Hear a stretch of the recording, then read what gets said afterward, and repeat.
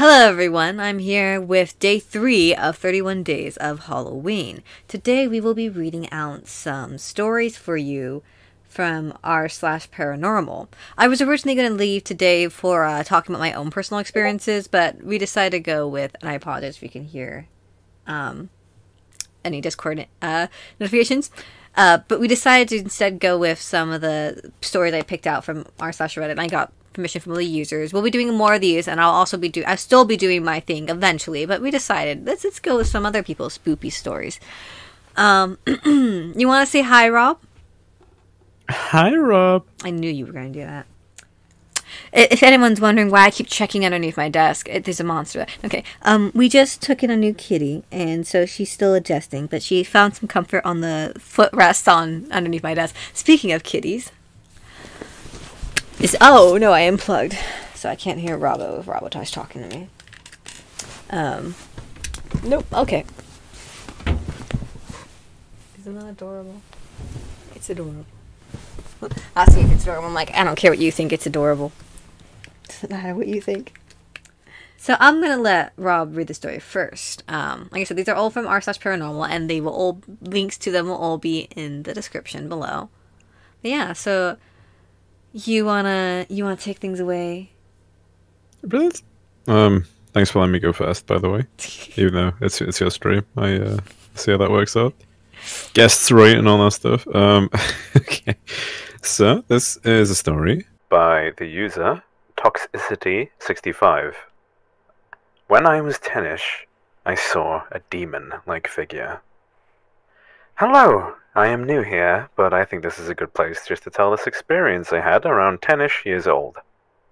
I was in my room, playing a game on my Xbox 360 when I turned all the systems off and decided it's time to sleep. I hopped in the top bunk of my bunk bed. See, around this age I was very weary of sleeping alone. I had suffered many traumatic experiences with my family and whatnot. I will not go into detail, as that's not what this story is about.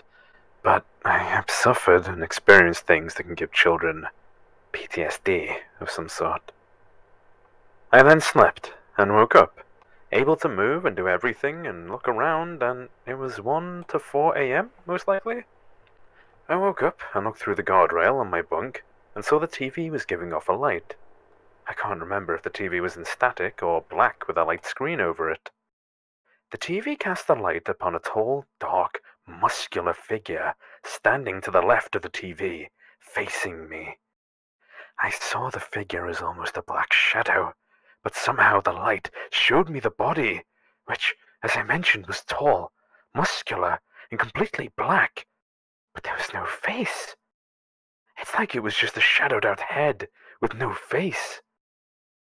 Now that is a bit iffy, though, as I can also remember the light shined and showed the backside of the head, as well with shadow horns almost. But I also remember the no face and head part, so I apologize. I don't remember it all to a fine point. When I noticed the apparition, I stared in awe through the bed's rail. I was frozen and absolutely confused and terrified. My first instinct was to hop out of my bunk, drop to the floor, and quickly reach and turn on the lights, and that's what I did. I did all of that. I wasn't in a sleep-paralyzed state or anything. I did all of that, and I can remember it well. When I turned around after my light was on, the TV was off and there was no figure. No remains or anything to show that anyone or anything was there, and my small box TV was off. This experience doesn't haunt me anymore. It did for years, but I'm not 17, and just am not bothered by it anymore. But it was terrifying for multiple years. I sometimes think it was something checking up on me, or trying to speak to me. I've even thought it was there to remind me I'm as bad as my blood family is, and was. That's it. I hope this post doesn't take him down. I don't need help or anything, but many people have experienced something similar. Also, I am not and never have been Christian, but my blood family was, and believed I was a miracle for surviving my very low chance of birth and being a newborn due to a condition I have. Okay. Finn. Yeah, for your first take read and stuff like that. I made a few mistakes there. I jumbled You over a few couldn't of the even words. tell for the most part. I mean, obviously, if you're reading it, you could probably reading along. I didn't even know. I wasn't fully reading along with you or anything like that. But Wow. I was just listening. Mine is What Was in That House by u/Peace Earn. I'm so sorry if I butchered that.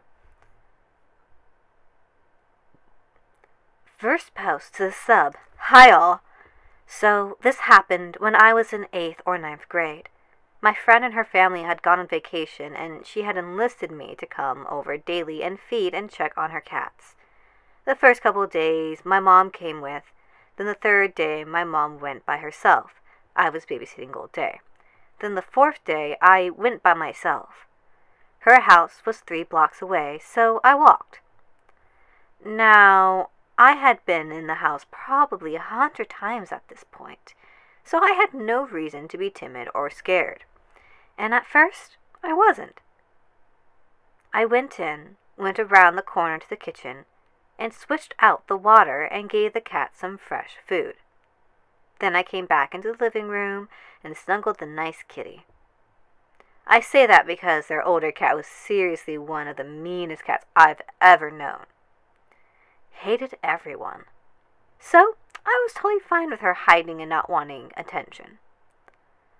I was about to leave, but then remembered my friend said I could borrow some books from her room. We were both bookworms. So I went down the narrow hallway to her room real quick and started looking through her bookshelf. This put my back to the doorway. I had been browsing for a few minutes when very suddenly I felt cold and terrified. I was sure someone was standing in the door behind me. It took me several moments, but I finally summoned the courage to turn around. As I looked at the doorway, it was as though something, had just darted out of sight. At this point, I decided to screw the books and noped the hell out of there. I ran out the room, back down the narrow hallway, into the living room, and to the front door. The whole time it felt like someone was behind me. I didn't even turn around until I was outside and then just to lock the door. I then ran home. I didn't say anything to my mom for a few weeks, but I did make excuses for her to go with me every day after that until my friend returned. A couple of weeks later, I decided to bring it up to my mom when we were driving somewhere. I thought it could be something to laugh about, like, ha ha, I faked out for no silly reason, silly me. But my mom just got really quiet, turned on the car radio and said, "Honey, the same thing happened to me the day before when I went alone. I didn't say anything to you because I didn't want you to be scared going over there, and I thought it was just my imagination playing tricks on me." Needless to say, my blood ran cold, and the experience has stuck with me all these years. Things that might be relevant. The house was built in the early 50s. My friend at the time was into Ouija boards and the like, but never took it seriously. I also found out years later that her mom was emotionally abusing her. Thankfully, she ended that toxic relationship and is doing so much better. So, has anyone else experienced anything like this and have theories as to what happened? Thanks for any insights. Very good. Good job. I definitely stumbled way more you put, obviously like, than you. You stumbled a bit as well, being so did I, but you put like proper emphasis on the words and stuff. Well, to be fair, they did Okay, capitalize some words, so that's why I was capitalizing. Yeah. Like, go. This is something that you might not know about me as well, but I'm not sure I ever mentioned it to you because I felt like you would have been very disappointed in me. I did also mess about with a Ouija board once. I think you might have told me once. Yeah, I feel like I might have told you. And I told you, don't ever do it again. Tee-hee. Don't ever do it. It was over a friend's house. There's 3 of us around the Ouija board thing. And at the moment, you do all the normal stupid questions like, "Hey, is anyone in here? What are you doing? Why aren't you doing anything?" That kind of thing. But apparently, my friend did notice some weird stuff happening in the weeks afterwards. Probably some strange noises coming from the shed outside. I think he mentioned that a few things went missing and stuff, so we might have awoken something in his house. But I did make sure to at least not do it in my own house, so keep myself safe. It worked out. So that's his problem.